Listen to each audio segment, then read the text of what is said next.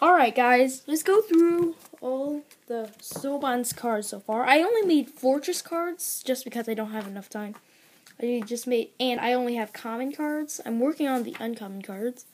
I haven't started on the template yet, so let's check out the cards so far.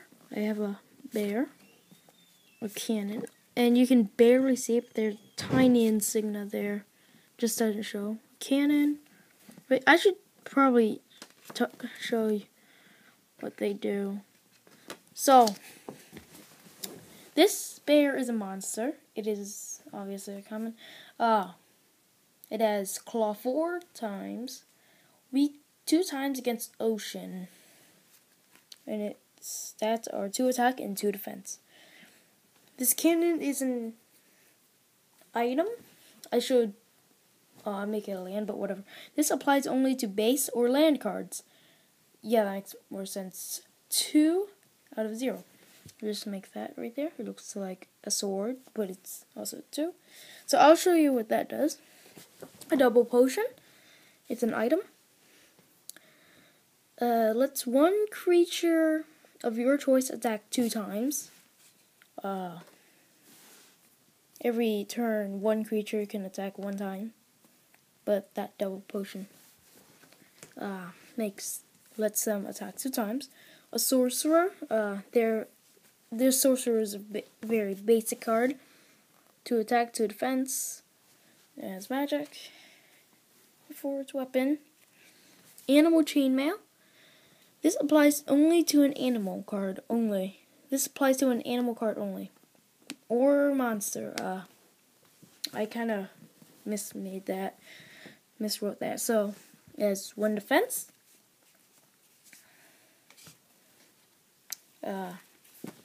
Chainmail. This applies to a hero card only. And plus 1 defense. This is a training room. This is a land card. Land cards are different. I'll show you what they do. A mercenary does 2 times damage to fire.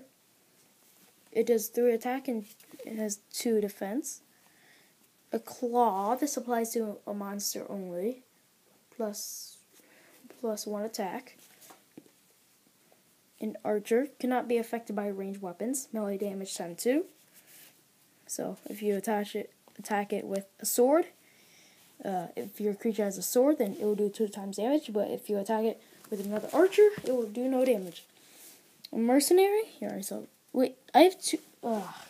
Whatever. A sword. This is basically a claw, but for hero cards. A soldier cannot be attacked. It's a sword and a shield.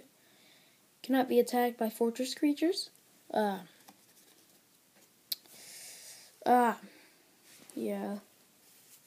It does 6-2. Fortress's specialty is good attack and equal attack and defense. Mines, that's another land card. Boost 1 heroes / monsters stats plus 2/1. A warrior does 2 times damage to ocean. A fortress. This is a base card. I'll show you that. But it says boost 1 card of your choice. Plus 2/2 to that hero / monster. Recharge. And it can attack for 5 damage. That's pretty odd. But its recharge is every 5 turns. So every 5 turns you can do 5 damage. A forgery. Boost 1 hero's monster stats plus 1/2. It's basically like a mine, but for defense, the mines are attack. And the dragon, winged, tame. Winged basically means cannot be affected by other winged creatures. And tame just means that you can use it.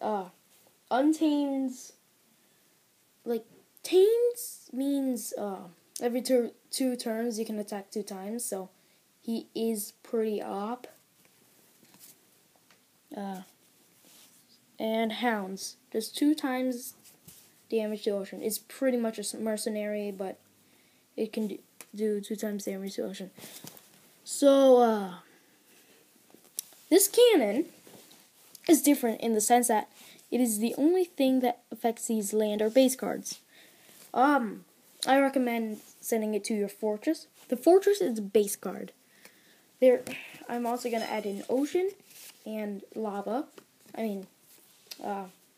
Volcano, and those are base cards. Boost one card of your choice. Yeah, already. So if you equip this here, it's a normal item, except it only applies to these cards. Then this can do 7 damage every 5 turns, so that's pretty cool. So let's say I equip it to the forgery. Then it has 3. You can add it 3 too, so you can add it to a hero for 3 too. So let's say I get hounds. If I plus 3 2, it would be 6-4. So that's pretty cool. And so on and so on. I'll show you how to use these land cards and how to actually play the game. So first off, what you need is to have a base card. Without a base card, you cannot play the game. You have to at least have one base card.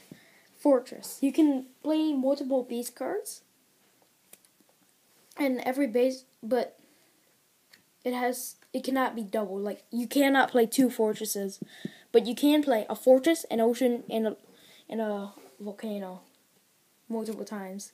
So if I have a fortress, it is a fortress card. So if I play it, I have to put it there. You can build off of it with lands. I only have 3 lands right now. I'm going to add an uncommon land and a mystic land. A legend land. So we can just put it around like that. Training room. You need to have a base to play land cards, and for every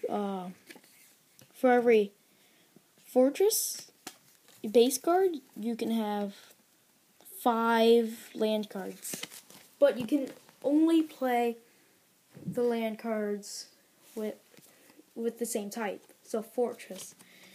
And with that, you can and if I have a fortress, I can only play fortress cards. So if I maybe play a squid, I'm gonna add that in the ocean. If I have a squid, I cannot play the squid unless I have an ocean. But if I have only a fortress, I can only play all the fortress cards. I cannot play any of the other types of cards. So pretty simple rules. Pretty nice. Personally, I like the concept just because it's a very simple, basic concept. In one of my videos, I explain in the first booster pack, you might want to have in the first set, you might want to have very simple rules to get started. And in the second set, you might want to advance more. Like, in the second set, I plan to make all 5 tribes reincarnated, which is also going to interact with the story a lot. Impact the story a lot in the comics and stuff, and the actual story itself. But, yeah, these are all the cards I made. There are tons and tons and tons of cards for only the fortress cards. Common fortress cards, too. So, yeah, see you guys later. Bye!